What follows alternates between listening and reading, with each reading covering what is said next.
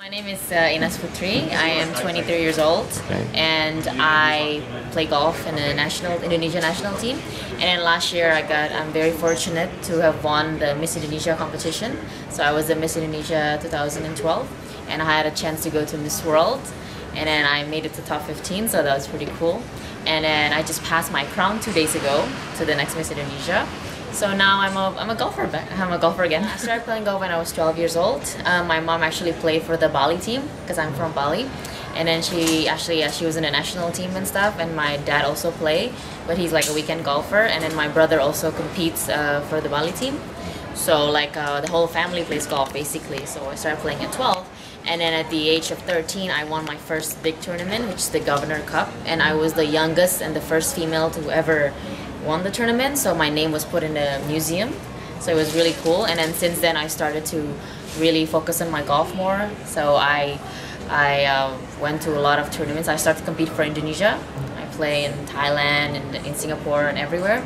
And then when I was 15, I moved to David Lebetter Golf Academy in Florida to study golf, and to also pursue my golf career. So, and then I got a golf scholarship to University of Georgia 2007, and then in 2004 I actually won the national tournament. I was a gold and a silver medalist in there, and then I won a few tournaments during my time as a junior and also amateur, and I play for Indonesia national team. It's really amazing. It's like a dream come true. It's like a different experience because I used to just grow up playing golf and then playing sports. So I'm really a tomboy girl, and I'm not used to this pageant thing. I wear heels like maybe twice in a year or something, and I don't have a lot of dresses. But then after I won, like every day I have to wear a dress and heels. And then actually the first week after I won, I couldn't walk because I was like, I got injured because of heels, not because of golf.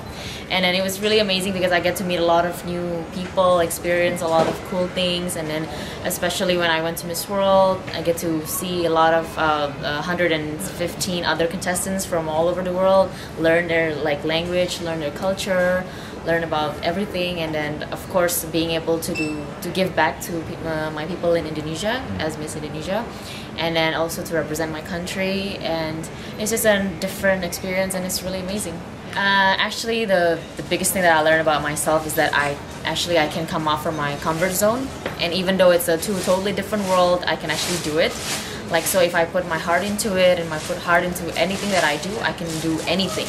So at first I thought I could just do sports and golf, but then I tried something different, and I was really worried, but then I put my focus into it and I did it. So I believe that I can achieve anything if I focus and I work hard. My advice would be keep it simple, but then keep it short.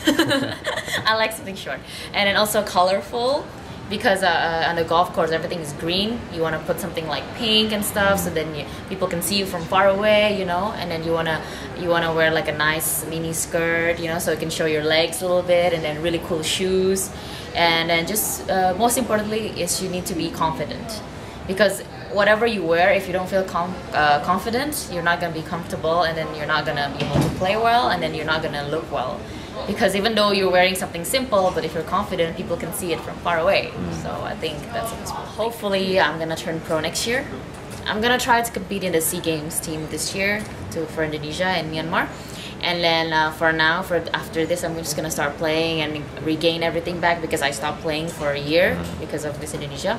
So I'm gonna start playing again, start focusing again, and hopefully if I do well this year, I'm gonna turn pro next year and start playing in the Asian Tour, and then gradually make my way up, hopefully to the LPGA.